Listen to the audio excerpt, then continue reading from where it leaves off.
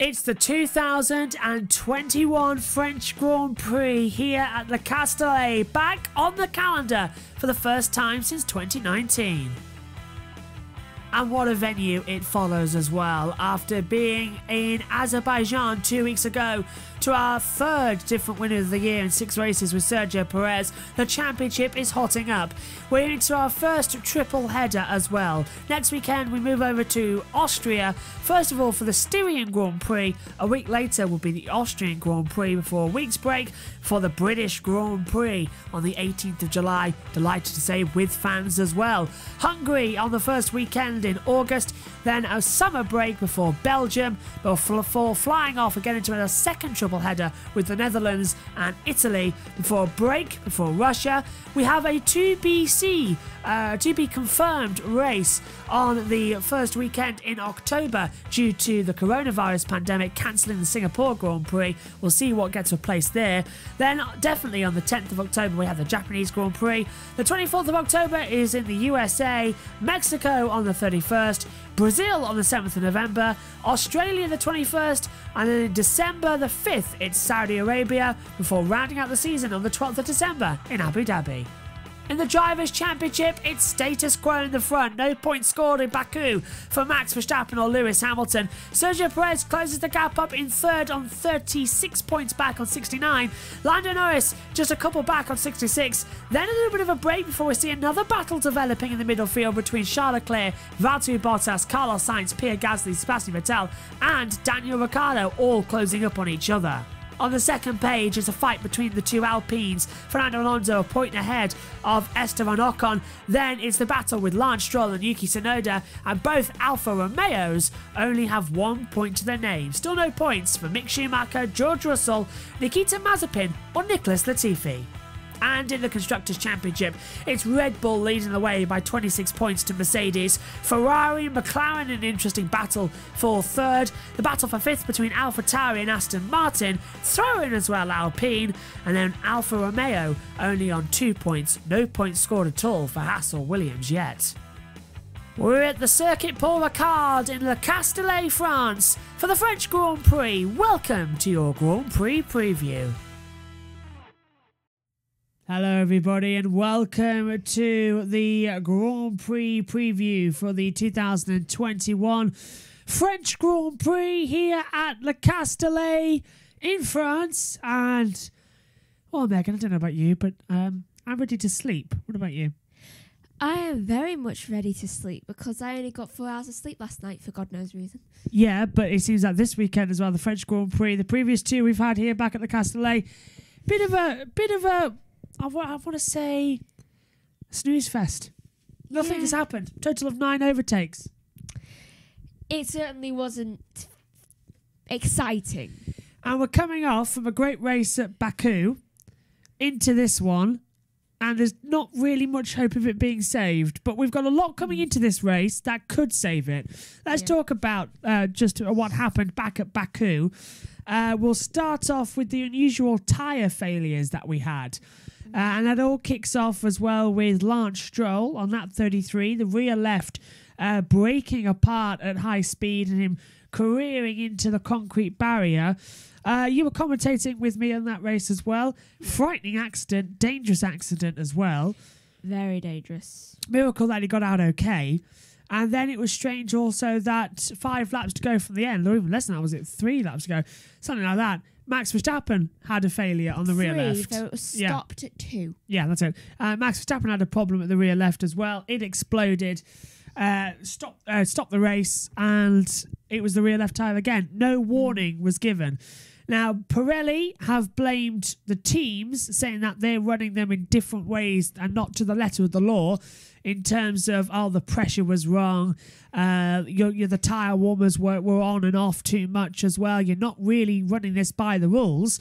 But the teams have said, Racing Point, Aston Martin it is, and Red Bull have said, no, we run them exactly. It's your fault, Pirelli. Something's gone wrong with your pressures, your tyre sensors and everything else. Lewis Hamilton's come out and defended Pirelli. Red Bull and Max Verstappen have come out and criticised Pirelli. It's a one-upmanship.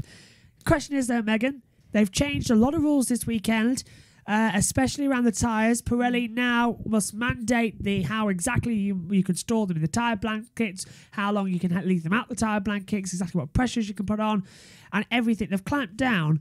But what is your personal opinion on the tyres blowing Baku? It definitely wasn't acceptable. It wasn't. I mean, the tyres should have been up to the standards that could handle anything in the race, apart from obviously a crash. Yes, you don't expect it to handle that. So it was all caused as well by the long back straightaway. That was what was causing the problem. It should have been able to handle that, because if it can't handle that simple corner, then how in the world is it meant to handle a hairpin, for example, if there was like a circuit with full hairpins everywhere? I mean, I think it is kind of Pirelli's fault, because they should really keep up to date with things, and we've seen them have bad tyres before. 2013, last season, 2013, when they had Silverstone with tyres blowing and the threat of the boycott the next race. Delighted to see that they're not looking to boycott this race. However, this is a test track. The Paul Ricard circuit. It's a HTTC, a high track test circuit, high tech test circuit. That's it, and it's absolutely abysmal on tyres as well. It can eat through them. In response to that, Pirelli have brought the C2, the C3, and the C4 tyre compounds here as well. It was the C3 that was the hard last time out, and that is the one that blew as well. So we're going to be monitoring those with a lot of interest this weekend. It's the medium tyre coming into this one. Let's talk then about the decision for a red flag. Max Verstappen got put out of the race. We said in commentary that should have been the end of the race. We were past 75% distance. The lap should have gone back, and Verstappen should have won that race.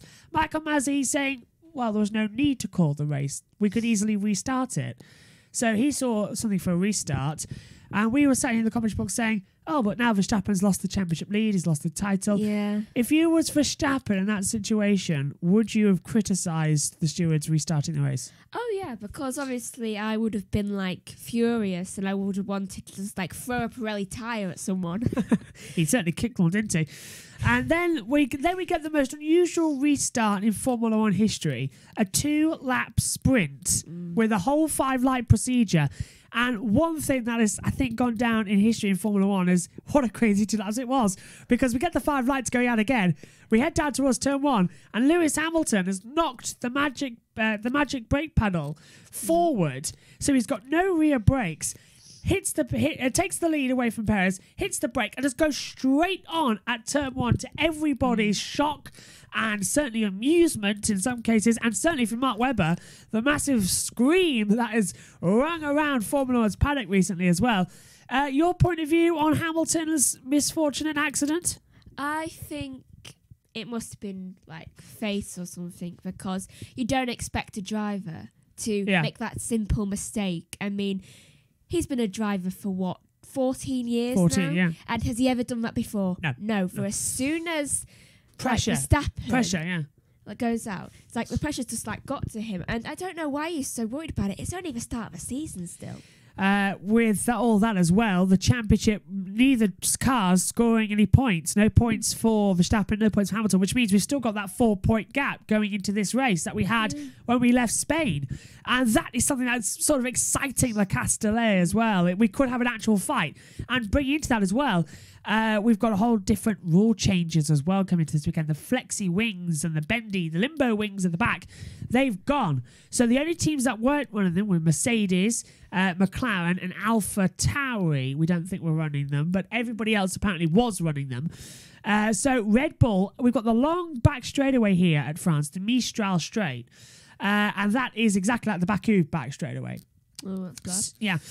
I know, I'm thinking tyres as well. But how much is this weekend an unknown now that Red Bull have had to change their flexi rear wings? They're not landing wheels. They've got to be stable. How much is that going to hurt them for the season? Is that their, like Ferrari in the engine, is that them neutered for this year? I don't think it is personally, because I think kind of they were holding them back a bit, and it's especially with France. Yeah. Especially with France, you're gonna need you don't need flexi wings for France. I mean, there's barely any barriers. Arguably, you don't need flexi wings for the back here. The long back straightaway, yes, maybe, but it's a very tight infield circuit. The first sector and the third sector, very tight, narrow corners. You don't really need it. It's a bit like Monaco. Yeah, they'll be fine. Yeah. They have the pace. They've got the pace, yeah. Going then into this weekend as well, Valtteri Bottas. He's been in the news a lot recently as well after a miserable start to the season. It must be said as well, and not a great result at all in Baku. Yes, Lewis had a problem, but the Mercedes was nowhere in Baku.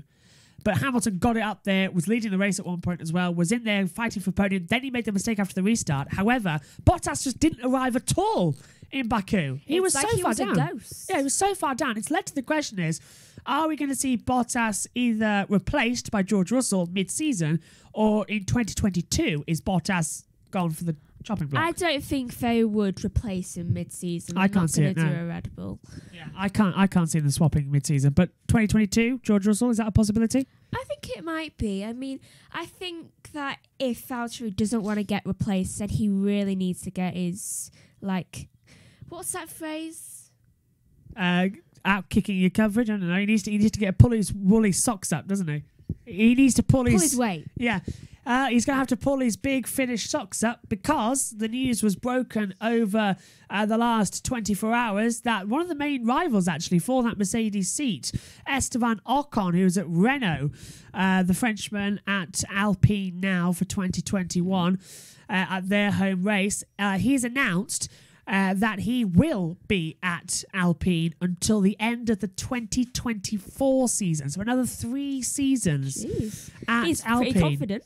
Yeah, and that is actually great. So we were saying pre-season testing. I can't see Ocon at Alpine next year. They'll put something else in. But no, he's locked in now. So Ocon locked in at Alpine has sort of shuffled everyone around. And we all predicted that it could be Russell and Ocon at Mercedes if Hamilton and Bottas dropped out. So now that Ocon's been locked, it gives us for 2022 the idea that Hamilton is going to stay on. But maybe Bottas is going to be replaced by George Russell. I could see that happening, though. If by any chance, if Hamilton did suddenly decide to leave, who do you think? Oh, what would replace Lewis? Yeah, I think they'll have to keep Valtteri and they'll just have to put George Russell in because you can't have a completely new team in the World Championship. Drivers suddenly just left. If Valtteri left, it's unlikely, but still. If Valtteri and Lewis left, Russell would definitely go into that seat, and it's a tricky one. I would, because Verstappen would never leave. No, Verstappen's been locked in at Red Bull now. It's a tricky one to who would you put in that second seat because there isn't anybody who really can move around. Danny Ricciardo's locked in at McLaren, so is Lando Norris. Sebastian Vettel is locked in for another season. Do you know who I think? Who? Pierre Gasly. Yes, actually, I would say, Gasly would go nicely at Mercedes if Lewis and Valtteri both left. And because Ocon's now locked in, I think Gasly would do very nicely at Mercedes. He's just got that feeling around him. I think when they both do eventually leave, I think it might be that. Podium last time out as well, Pierre Gasly, P3. That was a great result for him as well. It was Perez from Vettel and Gasly, so an unusual underdog podium last time out in Baku as well. Perez coming into this weekend as well, fresh off his second ever victory in Formula 1 in the space of 6 months. How much he loved that. But I think Bottas might struggle this weekend as well because, just hear me out here, Bottas might struggle because now we've got Verstappen and Perez fighting. We've got Perez and Verstappen fighting together against Lewis Hamilton. Yeah. Because I don't think Bottas is going to turn up this weekend. Because it's difficult because now we've got a Mercedes fighting two Red Bulls. Yeah. In both championship and for dominance in the races. And it's a tricky one. Valtteri needs to get back up there because he's not helping Lewis that much. I mean, where's the covering? No wonder Red Bull are getting through so much. Lewis has no cover. He doesn't have anyone to switch with. Red Bull leads the Constructors' Championship as well, and they're extending their gap over. It's 26 points now to Mercedes coming into this race as well. In fact, Megan, if you just pop over this way a second, I can show you. There's the Constructors' Championship. Look, Red Bull lead 174 to Mercedes on 148. So that's quite a margin as well. Battle between Ferrari and McLaren looking quite strong. Adding to that AlphaTauri and Aston Martin. Alpine on their own. Alfa Romeo on 2, Haas and Williams still on 0. But still, as you can see, that is a strong point between Mercedes and Red Bull, a 26-point advantage. So, yeah, I don't think Bottas is going to turn up.